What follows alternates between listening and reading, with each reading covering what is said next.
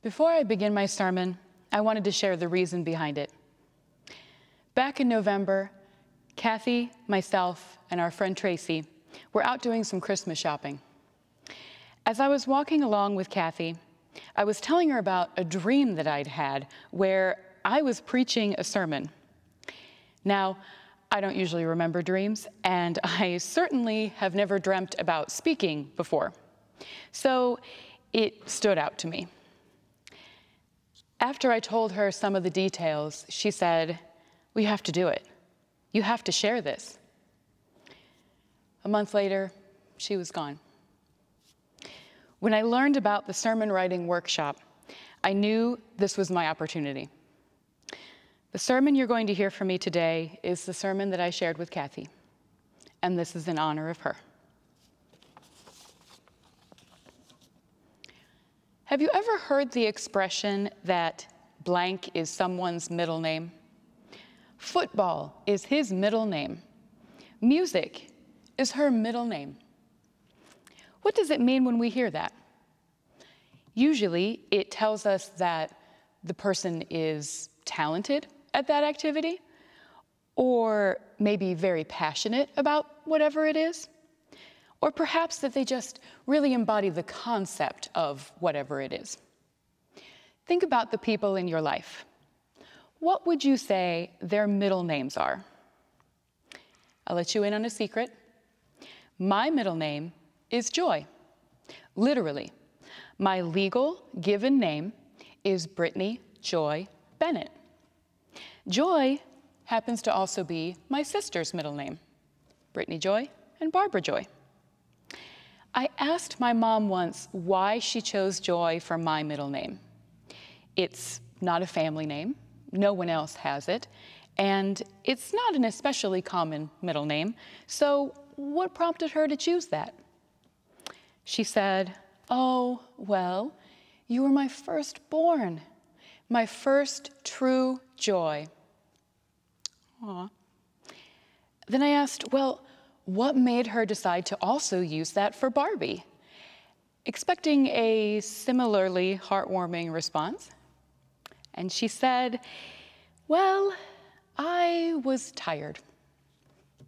Now, in her defense, my sister and I are only 11 months apart, so I think that's a pretty fair reason. Have you ever met someone who you'd say that Joy is their middle name? Someone who walks into a room and just brings light and happiness. Someone that you just can't help but smile when they're around.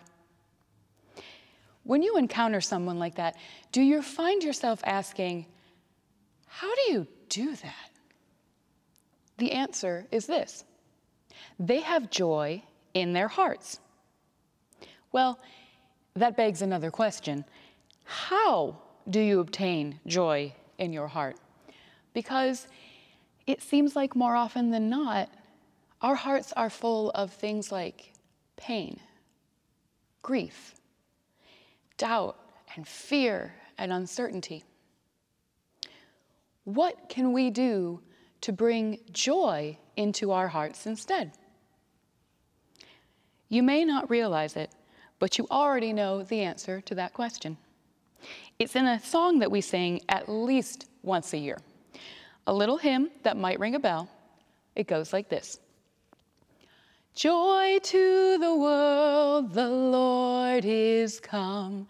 Let earth receive her King. Let every heart prepare him room. And heaven and nature sing, and heaven and nature sing, and heaven and nature sing. Did you catch it? The instructions are right there.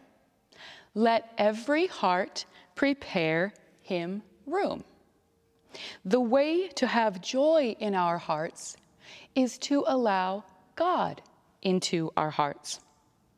When the Holy Spirit is part of us, it brings with it light and love and joy.